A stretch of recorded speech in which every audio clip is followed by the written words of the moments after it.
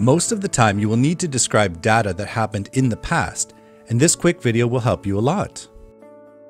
This type of grammar applies to bar charts, line graphs, pie charts, tables, and maps, so you must know it. And make sure you check out my previous video for present forms and my next video for predicting data. The easiest is simple past, but make sure you know the most common irregular verbs. The past continuous is less common, but can still be used. Using the past perfect will definitely raise your grammar score. And you can use present perfect if a trend started in the past and is true now, which is most common for maps.